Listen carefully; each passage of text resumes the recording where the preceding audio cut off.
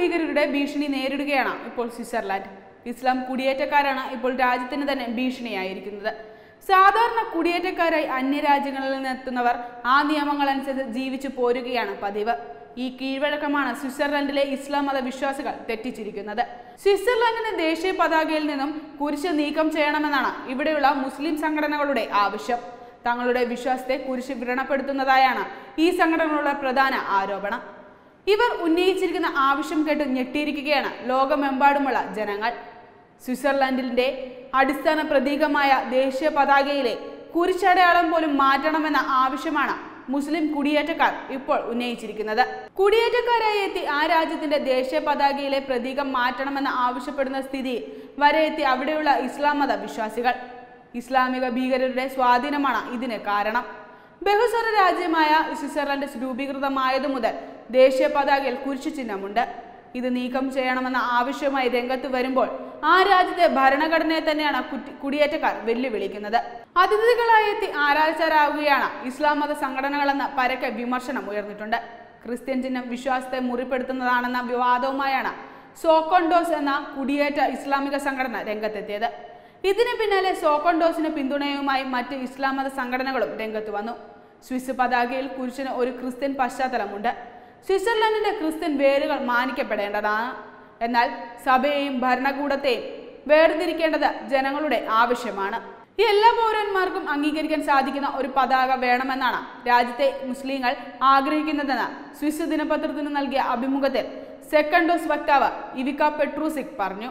ക്രിസ്ത്യാനികളല്ലാത്ത എല്ലാവർക്കും തിരിച്ചറിയാൻ കഴിയുന്ന പുതിയ ചിഹ്നങ്ങൾ സ്വിറ്റ്സർലൻഡിന് ആവശ്യമാണെന്നും അത് രാജ്യത്തിന്റെ ബഹുസ്വരതയ്ക്ക് കൂടുതൽ തിളക്കം നൽകുമെന്നും അഭിമുഖത്തിൽ പെട്രൂസിക് കൂട്ടിച്ചേർത്തു.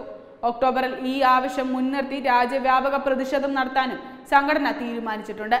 ബഹുസ്വര രാജ്യമായതിനാൽ തന്നെ ഇത്തരം ആവശ്യങ്ങൾ ഉയർത്തി രാജ്യത്തെ അസ്ഥിരപ്പെടുത്താനാണ് ഇസ്ലാം മത സംഘടനകളുടെ ശ്രമം. യഥാർത്ഥത്തിൽ ഇവർ നടത്താൻ തീരുമാനിച്ച രാജ്യവ്യാപക പ്രതിഷേധം ആ രാജ്യത്തിനെതിരെയുള്ള രാജ്യദ്രോഹ പ്രവർത്തനം കൂടിയാണ്. ബഹുസ്വര രാജ്യമെന്ന സ്വാതന്ത്ര്യം മുതലെടുത്ത് രാജ്യത്ത് ഇസ്ലാമിക ഭീകരവാദം അഴിച്ചുവിടാനാണ് ഇക്കൂട്ടർ ശ്രമിക്കുന്നതെന്ന വിമർശനം പരക്കെ ഉയർന്നിട്ടുണ്ട്.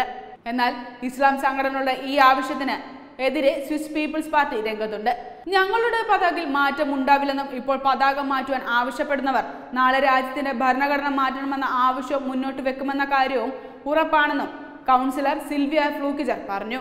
ഒരു രാജ്യത്തിന്റെ അടയാളം തന്നെ ആ രാജ്യത്തിന്റെ ദേശീയ പതാകയാണ്. പതാക മാറ്റാനുള്ള ആവശ്യം ക്രിസ്ത്യൻ ഭൂരിപക്ഷ രാജ്യത്തിന് അരാജകത്വവും കുടിയേറ്റ വിരുദ്ധ വികാരവും അക്രമ സംഭവങ്ങളും വർദ്ധിപ്പിക്കും. മറ്റ് യൂറോപ്യൻ രാജ്യങ്ങളിലും അതിന്റെ തുടർ പ്രതിഫലനം ഉണ്ടാകുമെന്ന കാര്യവും തീർച്ചയാണെന്നും സ്വിസ് പീപ്പിൾസ് പാർട്ടി കൗൺസിലർ പറഞ്ഞു.